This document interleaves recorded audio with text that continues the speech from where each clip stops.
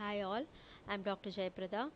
Today we are going to see what is SQL, that is query structured language, and then what are all the different SQL operations, categories of different operations in SQL, structured query language, and the different data types. It's going to be a short video.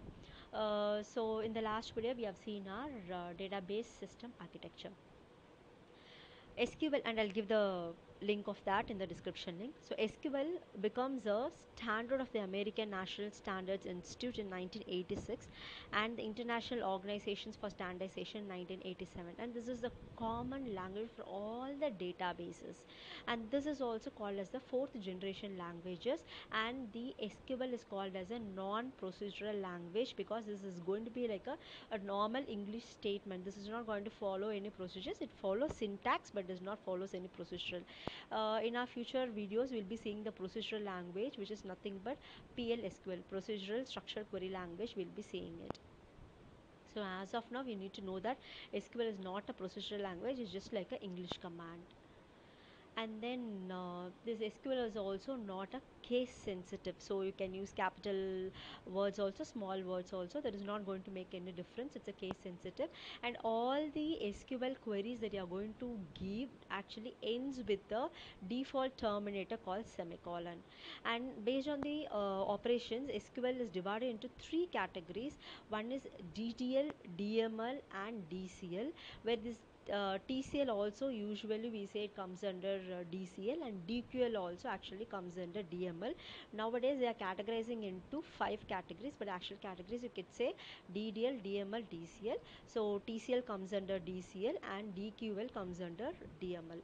So DDL, so it's a data definition languages, and DML is the data manipulation languages, and DCL is the data control language, TCL is the transaction control language, and DQL is the data query language.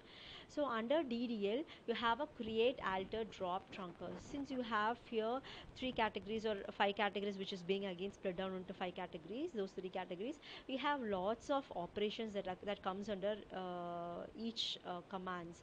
So I usually remember DL as cat t, which is nothing but cat t, cat t, which is nothing but create, alter, drop and truncate. And DML I could say it's insert, update, delete.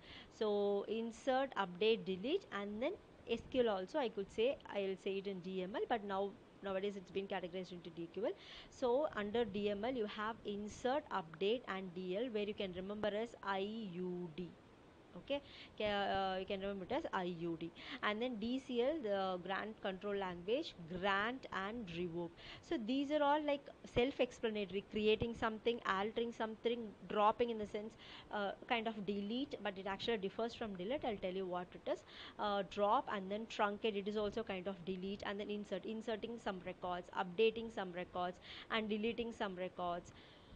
And when you come to DCL, you have grant and revoke. Grant is nothing but grant and revoke will be mostly done by the database administrators. Database administrators have all the authorities, and he has all the authorization stuff, like whom he needs to give permission for accessing such records, whom he, if he feels that okay, this person is not genuine or he doesn't want to access his table, he can revoke if you have already given the what permission to use a particular table. So all these things will be done by the database administrator. Database administrator is actually well clearly explained in our database system architecture video, which I have given in the description link. You can actually check it out. And then TCL, you have commit. Commit is nothing but it's a kind of save and rollback. If you feel that I don't want to save this, I have to come to the previous point, you go for the rollback.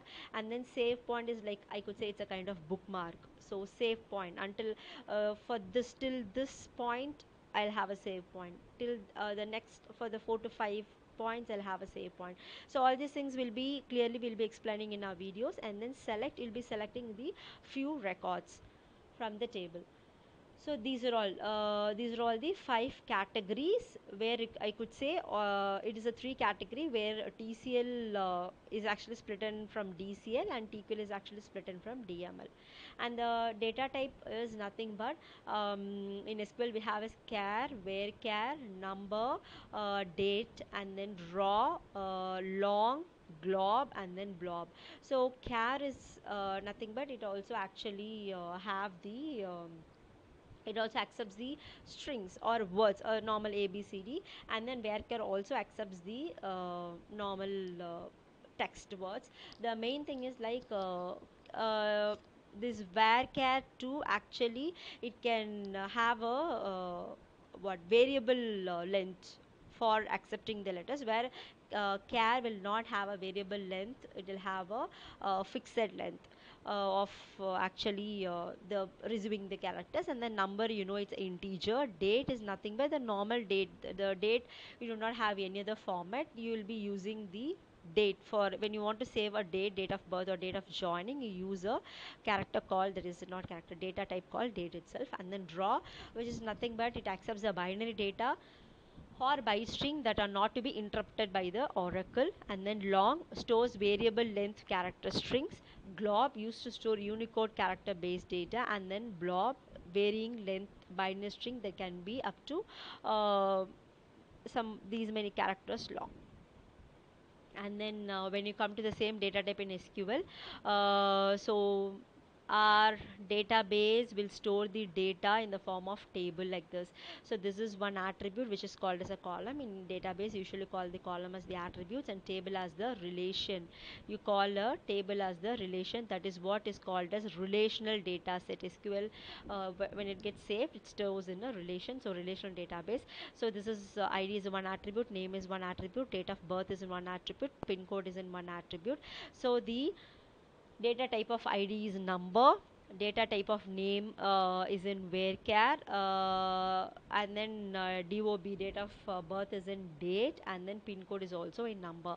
If you see here, you have a character and varchar here.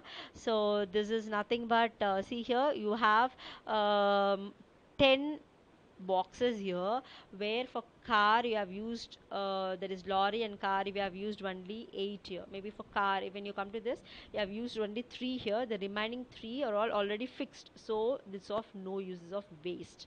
Okay, no one can use it, it's of like a kind of waste byte or waste empty space. Whereas varchar, it's a variable fixed length, so if you don't want, I want just the 3 characters, the remaining will be actually used for something else. Okay, and then the one more thing is timestamp, where timestamp will actually not only save the date, as well it will save the time. So time. And then B file, where the paths, links, URL will be saved. And then XML type, where the XML type files will be saved.